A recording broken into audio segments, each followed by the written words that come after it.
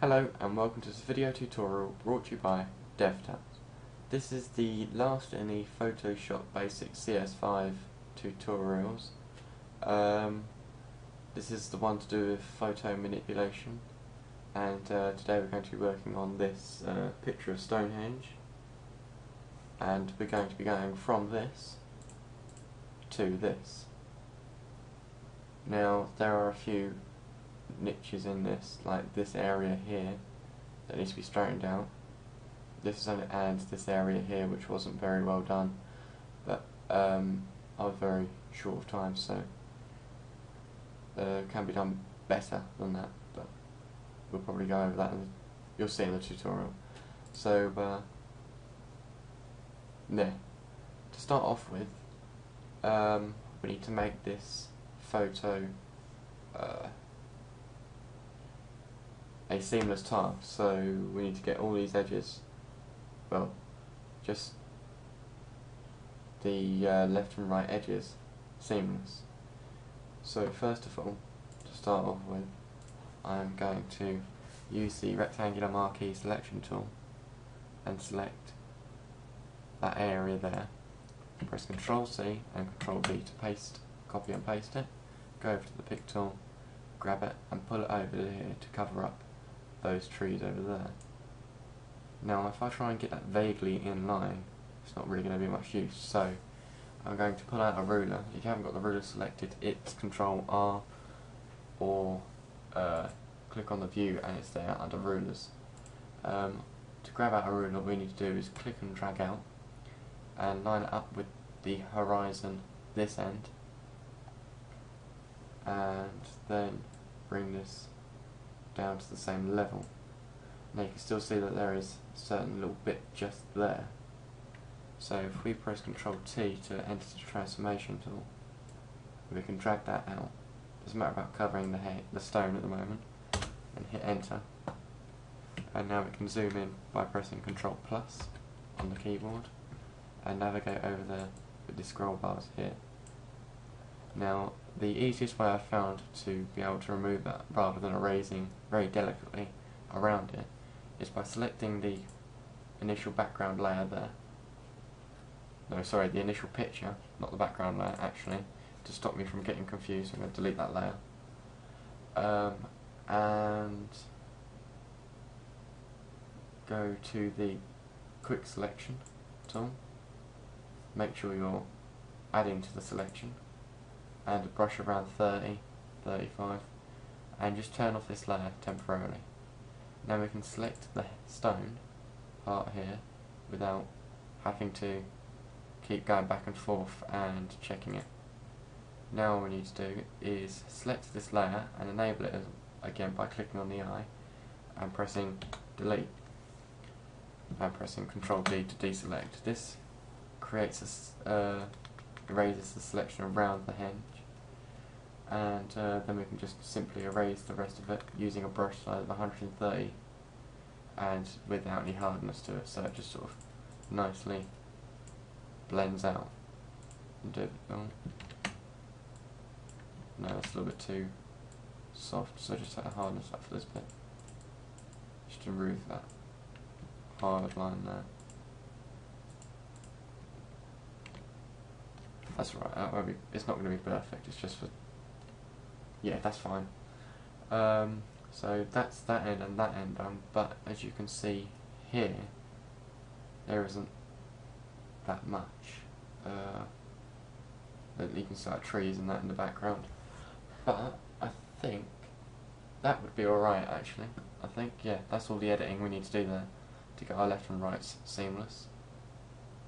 Now that isn't, as you can see, it isn't quite in line with the ruler here, so I'll just zoom in and go over to the pick tool and hit Ctrl T to enter the transformation mode. I can right click and go to perspective and bring in the perspective a little bit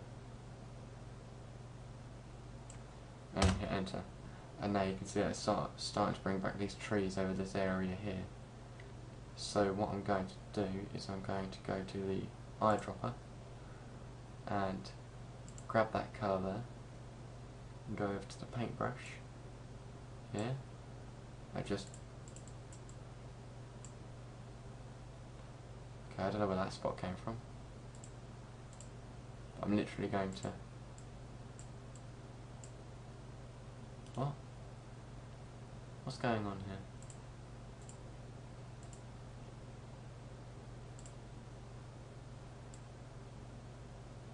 Oh, yes, of course.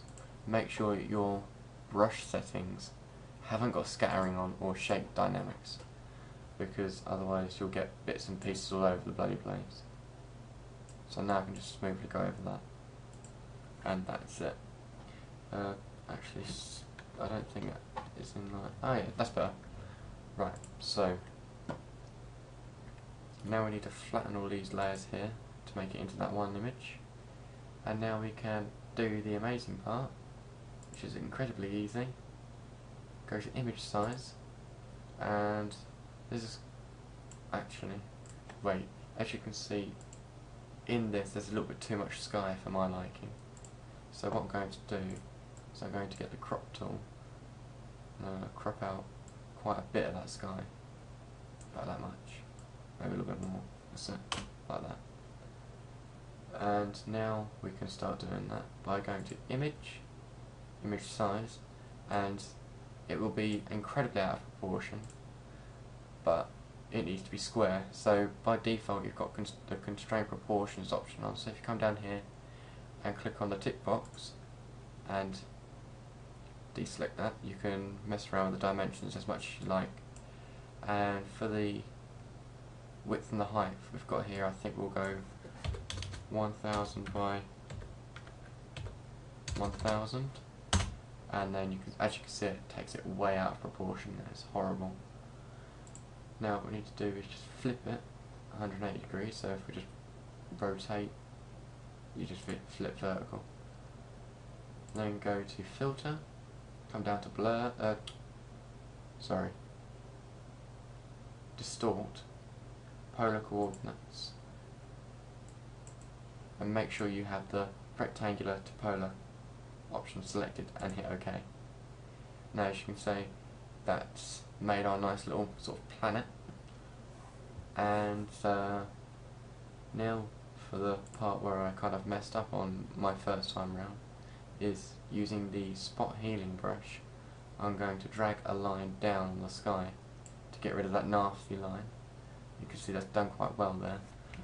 But I think it's a different ball game for when it comes to this area here. We can give it a try again, I suppose, but it sort of warps it and makes it all horrible and pixelated. So a better way of doing it is by using the clone stamp tool and holding down Alt and clicking and dragging into this one here, into that line. As you can see, that's sort of working really. Make sure you get like a variation of the size of the lines, because otherwise it will look a little bit more repetitive and horrible, like I've just made it look.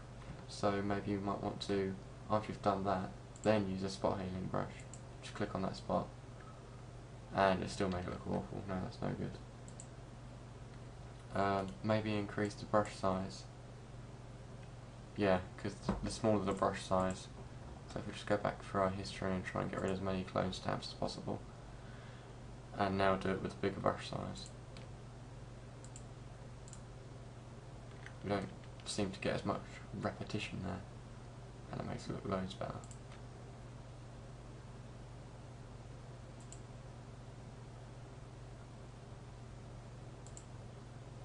It's a little bit different there with that sort of circly bit there. We'll go over that in a second. But for now, we can just select another bit there. Add a new layer, go to here, and click. Now press Ctrl T to edit that layer and rotate it round. And bring it down round into it, because it's a very circular sort of piece of work.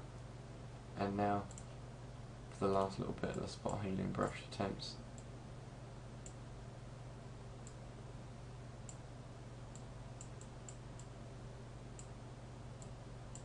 That brush or that tool is awful to use. But I'm going to run out of time here, so if you can just... Basically the last little bit is just to get rid of that little spot there. So by going to back to the clone stamp and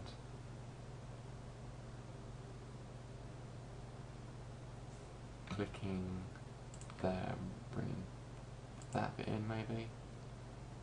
This could look quite feasible and